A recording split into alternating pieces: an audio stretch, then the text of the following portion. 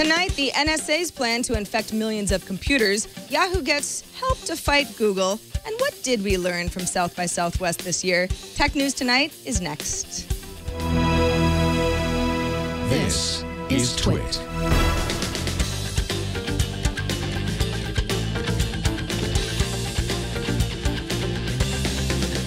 This is Tech News Tonight, episode 42 for Wednesday, March 12th, 2014.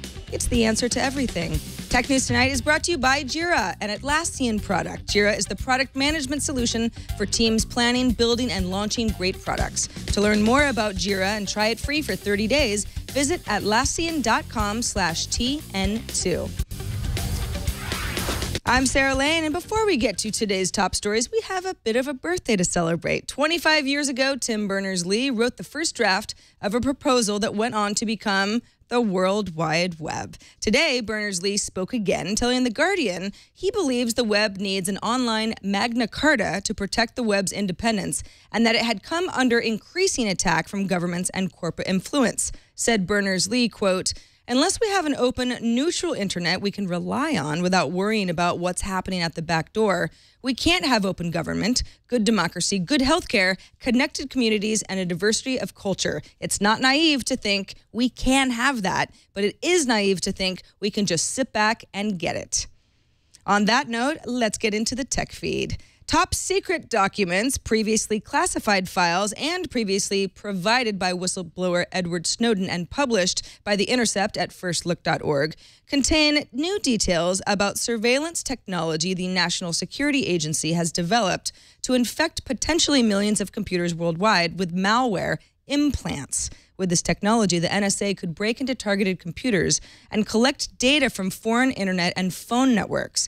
GCHQ, which is the British intelligence agency, appears to have quite a hand in the implant development process, which was originally created to track a few hundred elusive targets. The documents show how the NSA has accelerated this initiative over the last 10 years or so by automating processes previously handled by humans. The automated system, codenamed Turbine, is designed to, quote, allow the current implant network to scale to large size by creating a system that does automated control implants by groups instead of individually. Well, Yahoo has teamed up with Yelp to help it compete against Google in the ongoing search wars, of which it is quite far behind. Financial terms weren't disclosed in the deal, but the search partnership with Yelp will integrate results from the Yelp apps such as user reviews, business information, star ratings, and Yelp photos, and appear on the right-hand panel of Yahoo Search going forward. The listing will appear in the results for Yahoo Search as well as within Yahoo Maps for desktop, smartphone, and tablet users in the U.S. Yahoo CEO Marissa Mayer has said that contextual search could provide people with more personalized content by detecting signals from their surroundings and would be a focus going forward. Apple's streaming music service, iTunes Radio, launched with iOS 7 last year as a tab within the iOS Music app. A new rumor, though, has it breaking off into its own app. 9to5Mac is reporting today the new app is in testing. This is according to anonymous sources. A standalone iTunes radio app that comes preloaded on iOS could give it better presence against streaming app competitors like Pandora and Spotify that are already household names.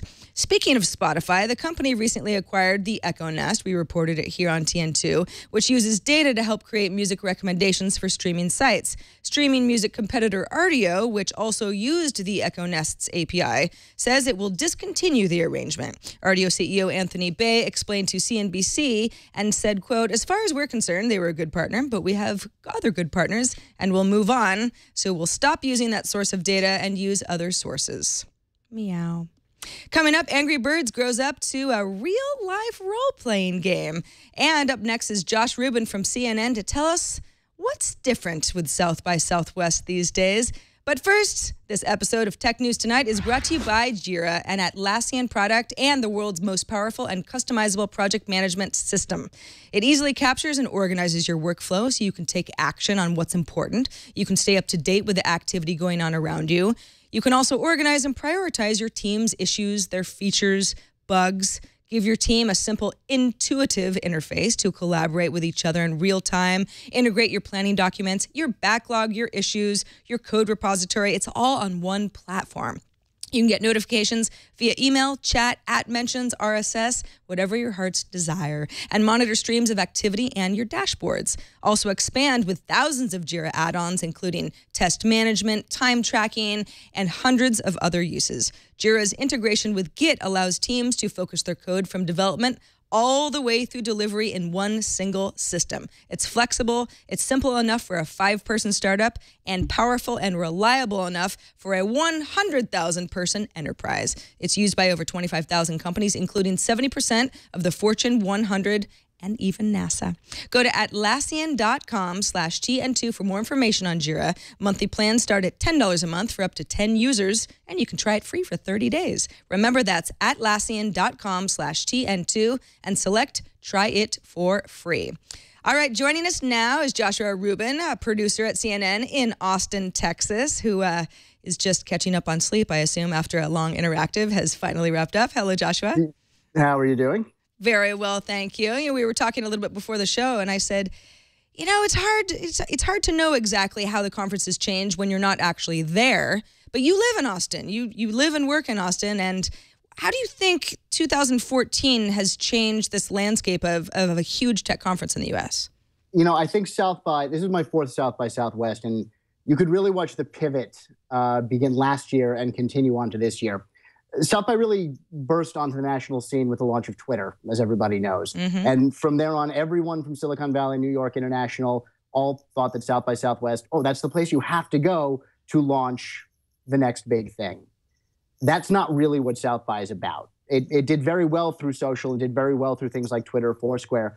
But at its core, South by is actually about conversations about tech. It's not about those tools specifically that you take and to wow and the brand identification. That's all part of what South by is.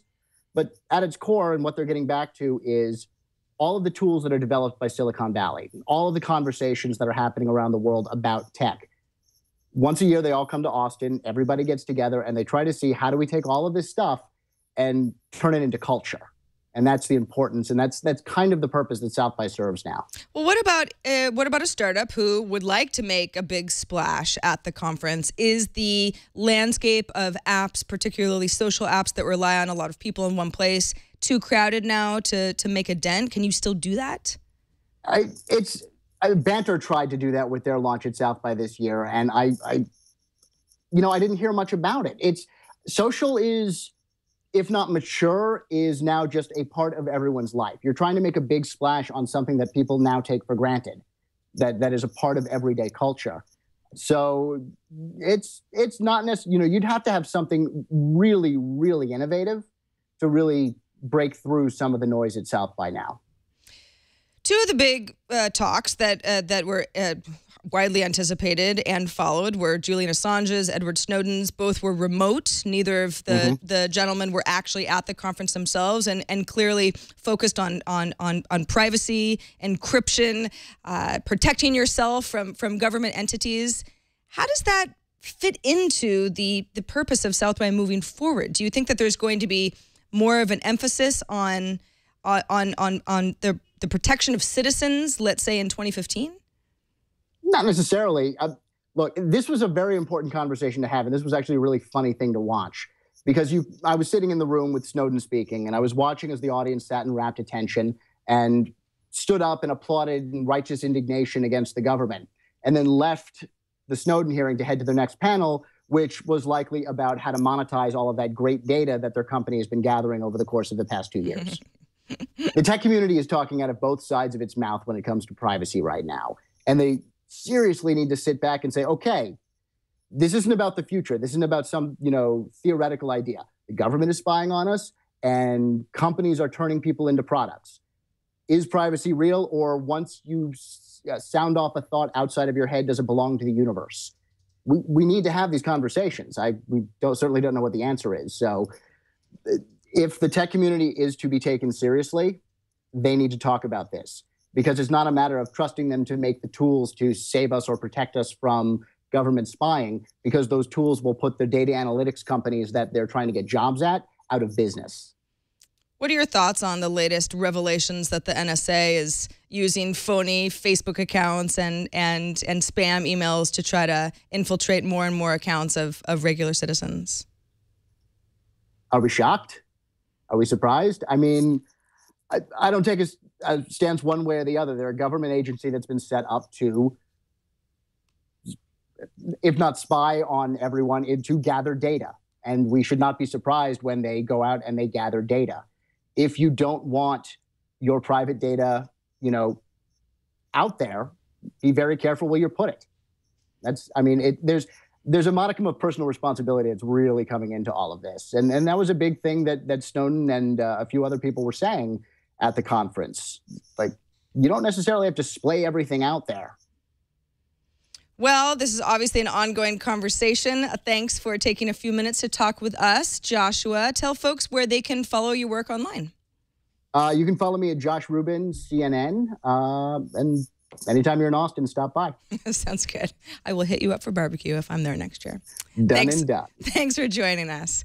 Thank you. Finally, for something completely different, the Angry Birds franchise is not only never going to go away, but parent company Rovio is going to take things up a notch with a turn-based role-playing version. That's right. Rovio released a teaser video a few days ago, but today has some new details on what the game will actually be like the fact that it'll focus heavily on narrative. That's a big part of any successful RPG, historically anyway.